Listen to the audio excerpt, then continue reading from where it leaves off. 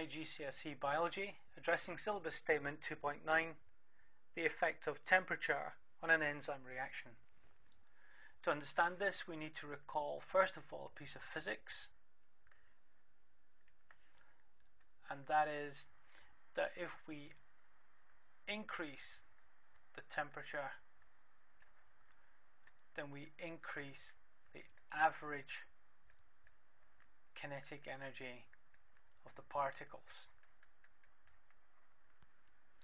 The second principle to remember is if we increase the kinetic energy of the particles, then we increase the number of collisions,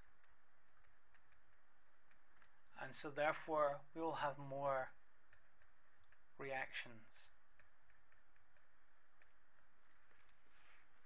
The particles in question here are the substrate,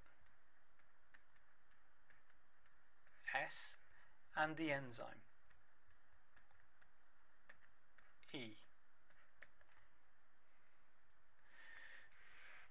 The reaction then is your enzyme plus substrate to form enzyme substrate complex, and then on to form leave the enzyme unaffected with the product formed.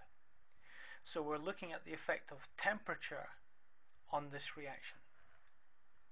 If we perform the reaction at low temperatures, then the particles will have low kinetic energy, there will be few complexes formed, and product will only be formed slowly. So at low temperatures we would expect a low rate of reaction. As we increase the temperature, the effect is that the kinetic energy of the enzyme and the substrate increase, so that we have more complexes formed and product is formed more quickly.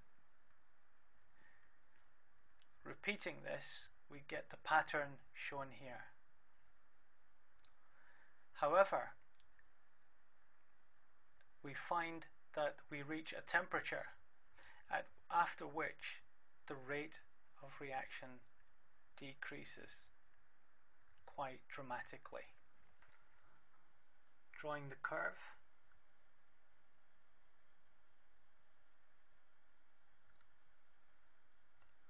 We have this asymmetrical curve for the effect of temperature on the rate of an enzyme catalyzed reaction. So in section A, we're increasing the kinetic energy of the reactants, which is the enzyme and the substrate, and so we have more collisions and more reactions. However, we then find that after a given temperature, the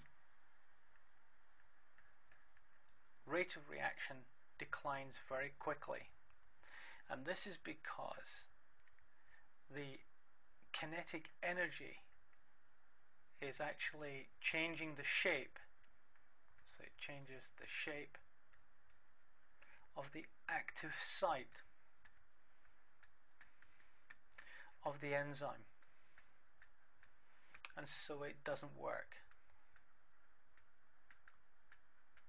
to produce product. This is called denaturing. Students should avoid stating that the enzyme is killed. This is not the case. It may be acceptable to say that the enzyme is destroyed when denatured.